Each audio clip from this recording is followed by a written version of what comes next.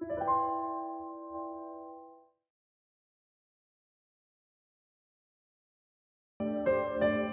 everyone, welcome to Chapter 3, Section 6 of the online video course, Chinese Traditional Culture and Spiritual Healing. My name is Wen Chao, a teacher at Guangdong University of Foreign Studies. What does a man that finds his real self look like? I would like to share a true story with you. This summer, a girl named Zhong Fangrong was a trending hashtag on Weibo.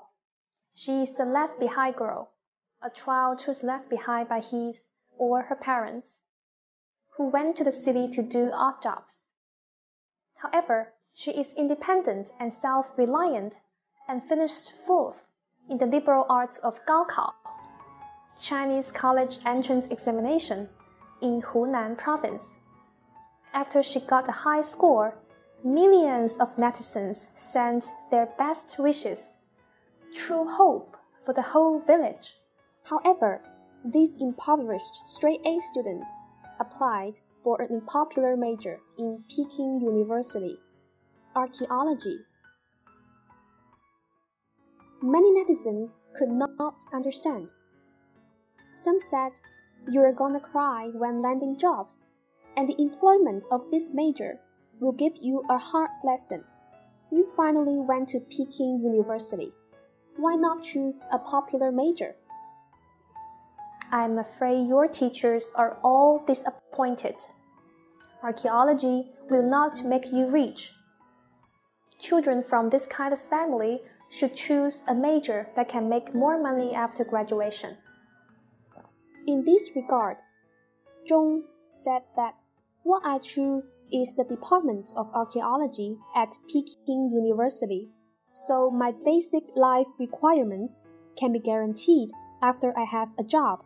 I like it, and that is enough. Netizens offered their praises and congratulations to this girl. Half of the archaeological community expressed support for Zhong through official announcements or by sending gifts. So she was also known as the archaeological community's favorite.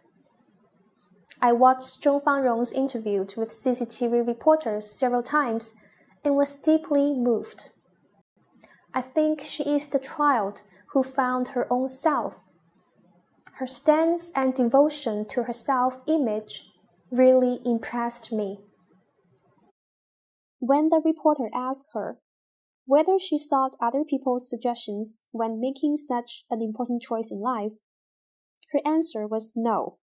She said her families did not know how to choose majors properly, and she has been interested in history since her childhood, so it only took a few minutes to decide to apply for archaeology of Peking University.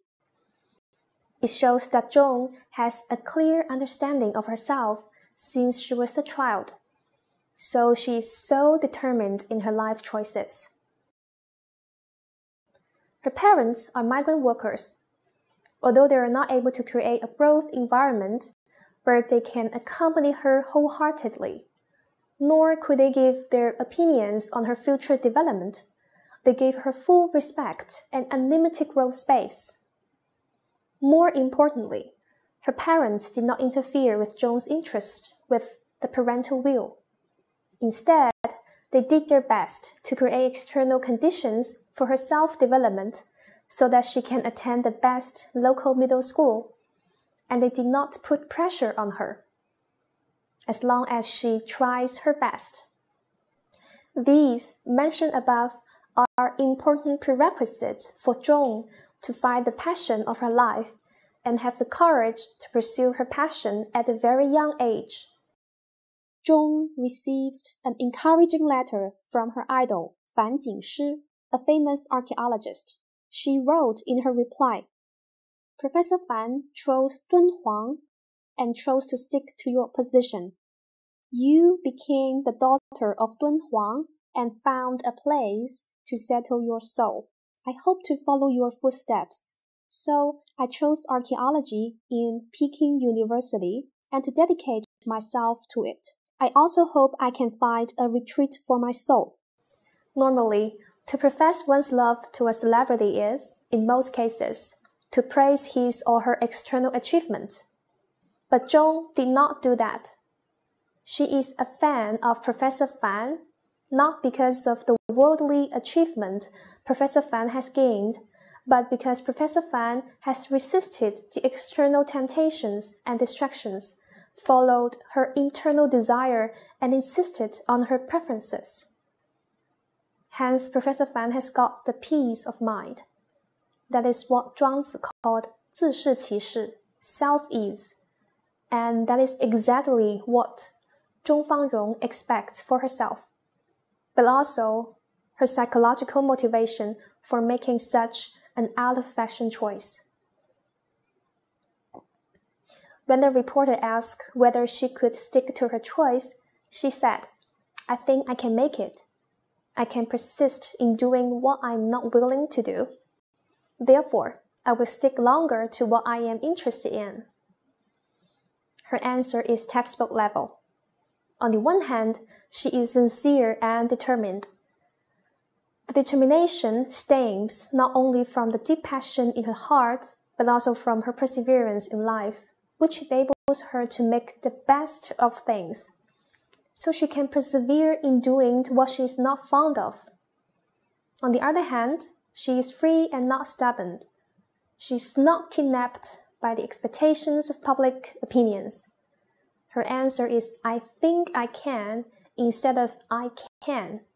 She said, "I will stick to it longer," instead of "I will stick to it forever." She does not use what she likes to set a limit for her future out of expectation from others. She is still young and her picture of life is far from unfolding. So she is unlimited possibilities. She will always be loyal to her heart. If one day she finds something she likes better, she will still bravely transcend the mundane and run towards her true self. I sincerely hope this girl who has found herself, who is independent, sober, sincere, firm, tenacious, free and brave, can live her own life that she has the final say and find a place where the soul aspires to visit.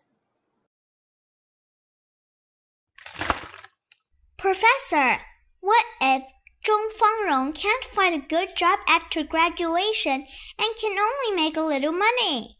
What if she finds that she is stuck in life because she sticks to her dream?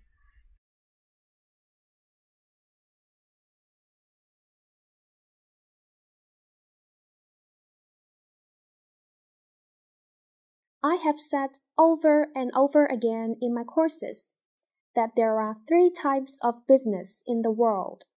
Is our own business. The second is other people's business. And the third is heaven's business. We just do what we care for. And whether we succeed or not is up to heaven. It is already a reward from heaven to be involved in what we are keen on. So, the result is not that important. Moreover, I also believe that as long as one does what he likes, his life in the future will not be too bad. Just as Taoism said, 无为而无不为, act according to nature and nothing can't be done. 无为 means doing according to nature and not acting rashly. Taoism believes that as long as we do what we like according to our nature, we will definitely be blessed by Tao and will eventually dance with the tune of the world as we do what we like by following Tao. Therefore, we have seen that both in history and reality, many people who have bravely chosen the career they love are blessed by fate in the end, although they may be ridiculed and repeatedly frustrated by reality at first. That is what the philosopher Kant said, purposive without purpose. It means one does not have the purpose to achieve secular success, but he succeeds as a result. Therefore, you just mind your own business, and heaven will arrange your fate properly. Before we finish, I have 2 questions for you to think about. You can see them on the screen now. Please pause the video to think about them, and continue when ready. 1. If you were Zhong Fangrong, would you choose an unpopular major in a renowned university? 2. Do you agree that you just mind your own business and heaven will arrange your fate properly? Thanks for watching. See you in the next video.